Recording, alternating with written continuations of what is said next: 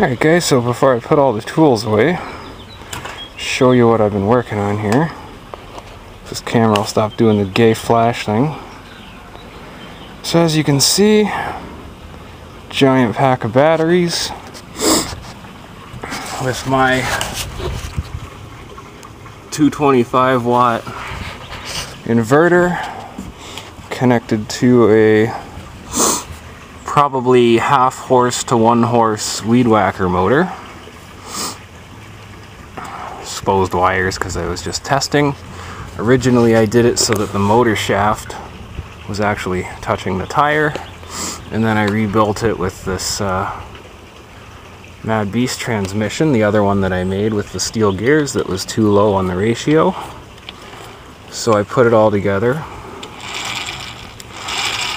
And the motor ratio is actually almost the exact same as when it was touching just the shaft directly on the tire, so the gear ratio is still too low.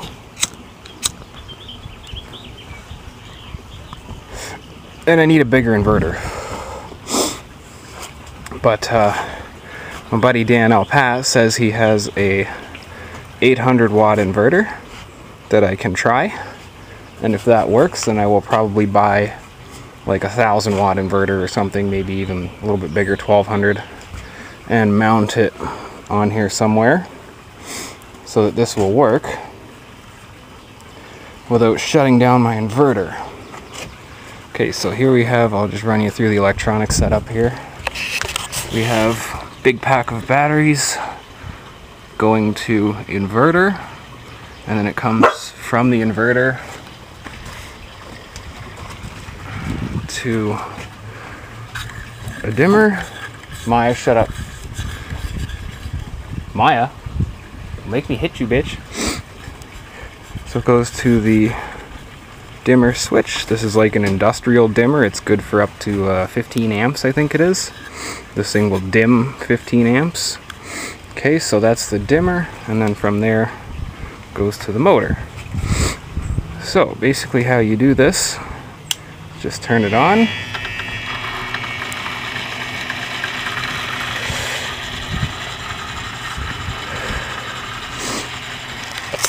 I'll let you see from a distance so you can see what it does.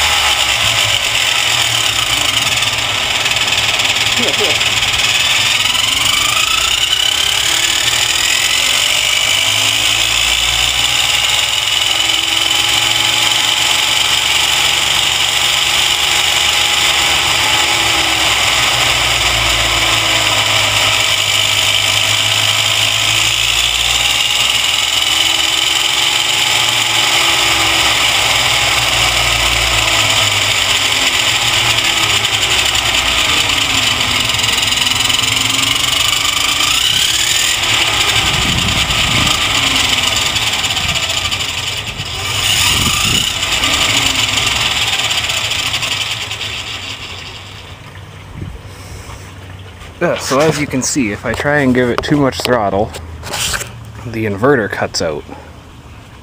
And I know it's the inverter because I've used that inverter many times, and if you ever overload it, like too much power draw, it just shuts off and kills your power. So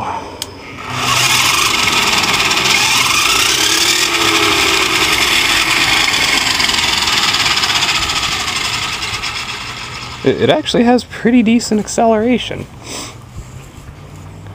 So obviously it's a little bouncy because my hockey puck tire